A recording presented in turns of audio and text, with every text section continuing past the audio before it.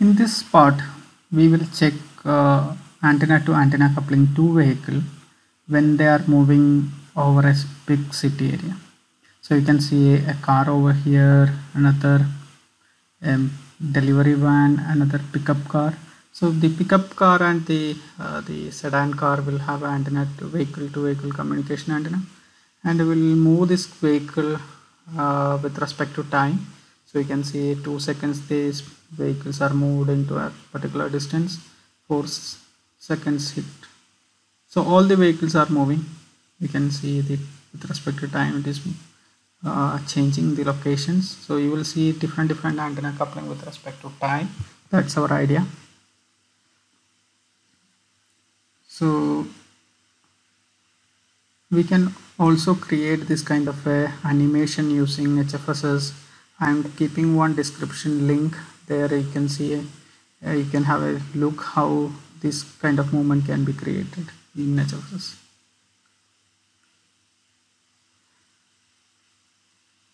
So first of all, you need to create some kind of a line in which the vehicle has to move, and then using a move it tool for creating the movement of vehicle. So same can be animated using the animate option. Select one of the CAD and click OK and specify the time in which you want to move your vehicle from 0 to 10 seconds of every 20.5 second interval. Click OK. Now you can see the animation of vehicle, how it is moving over the time.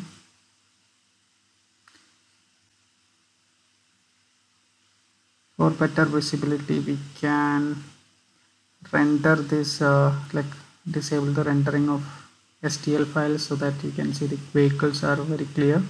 Better visibility, what we'll do is we'll hide all the buildings.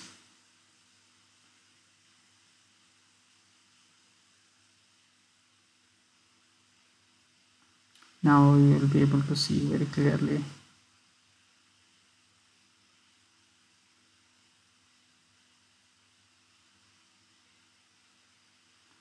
How the vehicles are going to move with respect to time. Our idea is we will keep one V2V antenna on top of one sedan car and one pickup van, and then we will try to see the S parameters to one between these two antenna at a different time. So enable this wireframe display so that you will be able to place the coordinate very easily. So I just placed on top of the car, but there is a small correction. We need to make sure the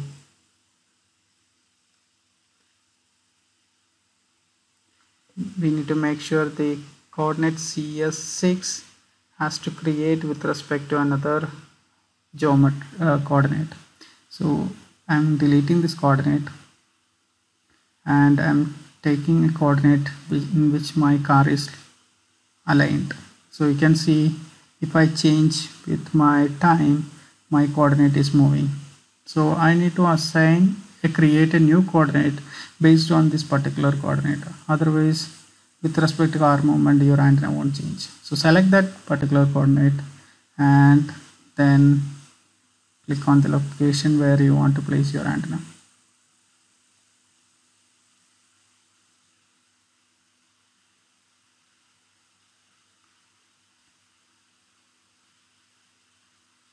Since this will be at the same location of a CAD, we are moving 2 mm or 5 mm above the metal surface, and we will link the HFSS antenna design into SPR plus. So instead of near field, we will use far field because far field simulation will be faster compared to near field. So enable the block caging and everything. Click next, finish.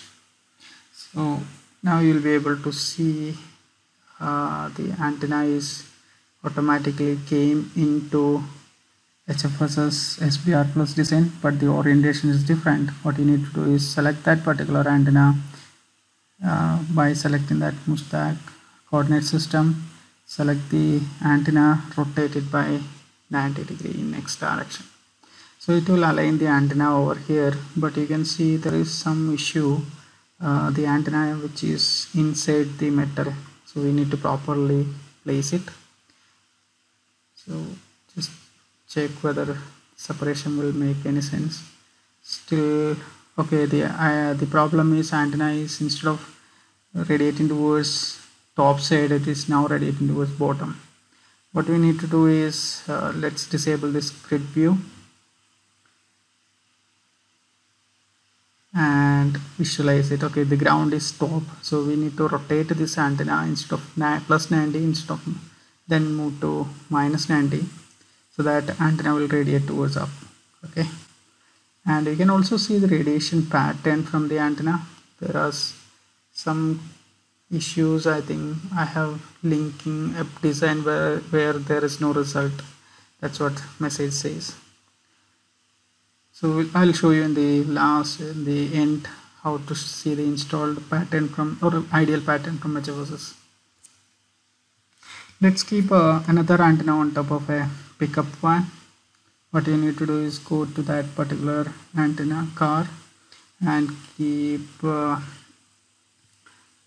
select that polyline which is associated with the vehicle and create a coordinate system. So the coordinate system is there, but somehow it is not visible.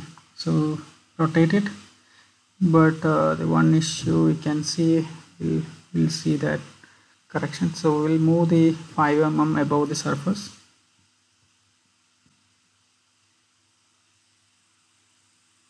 So the rotations are not coming as we expected. So let's do one thing.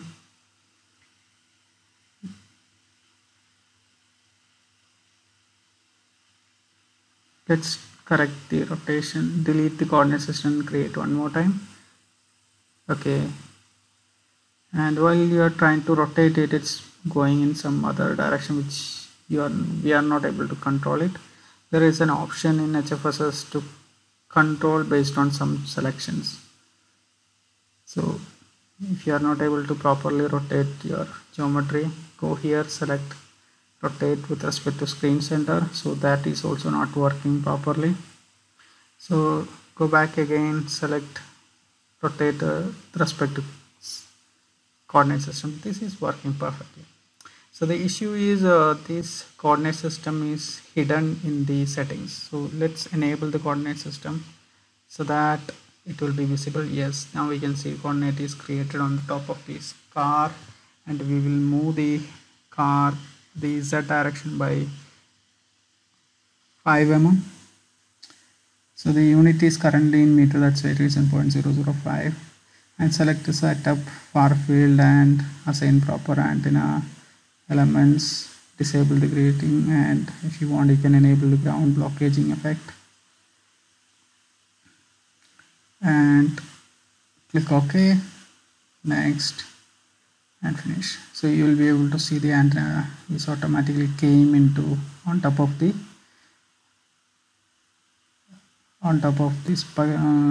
the pickup one. So let me try whether this structure and pattern is visible. No, I think my HFSS design is having issue. Maybe the source design may lose the result.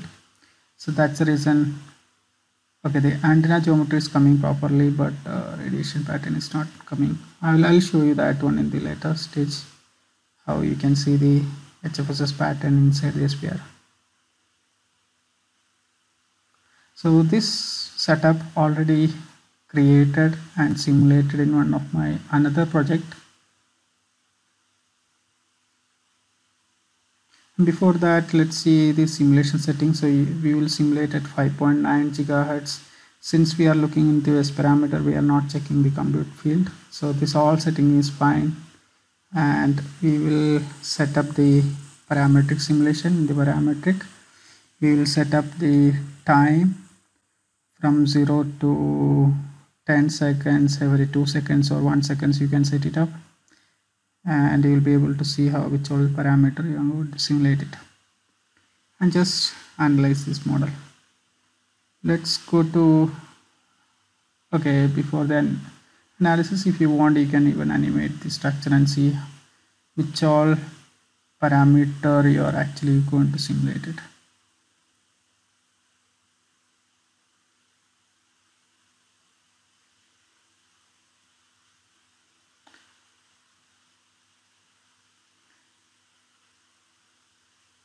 You also have an option to export this animation into GIF or AVI format. So setup is ready for simulation now. And before that, you can also see these two antennas. You can assign one of the antennas as a transmitter and another antenna as a receiver, so that it reduces the computation time. But because of that, you will see the coupling is 2:1 only between the transmitter and receiving antenna. The other combination will be disabled. And once everything ready, you can analyze it. So the model is already here with me on another machine. So over here you can see the vehicle is here, Mustang, and the pickup van also. And you can also see the visual ray tracing, how the SPR plus is working. It's assuming the micro signal is going as an optical ray. So set these particular settings, you will be able to see, set the radiation and click OK. You can see the rays are transmitting from your antenna to all the CAD model, which will take care of all multipath effects and the direct coupling. Everything will calculate together, and you can do a lot of visualization effect like filtration based on number of bounds. And you can see this is having 5 bounces here. If you want to see only couple of bounces, if you want to filter it out, yes. Now we are seeing the first ray which is transmitting from the vehicle to the buildings, roads and other thing. This is now showing the first and second bounces. So you can also see the third bounces which is happening in the computation. So you can visualize, or particular ray itself you can visualize, or you can visualize everything together by disabling it. Okay, so this will give you a pretty good idea about how the multipath is going to happen in your scenario simulations.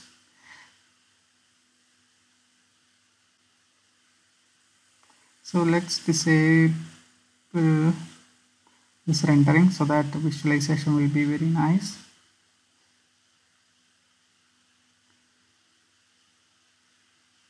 So let's change color of your car so that it looks pretty good. And as I mentioned, this model already having a proper linking everything.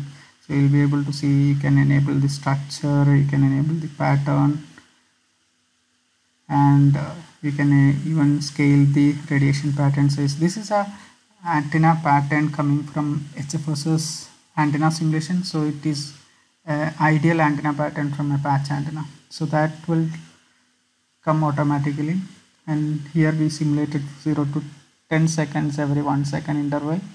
You can calculate the S parameter between the Mustang to pickup van, and instead of frequency change, select the time variable, and the family you select 5.9 gigahertz. Now if you plot, you can see the coupling of 5.9 gigahertz with respect to time. So it's slowly increase, the coupling is increasing. Then due to multipath you can see different variation.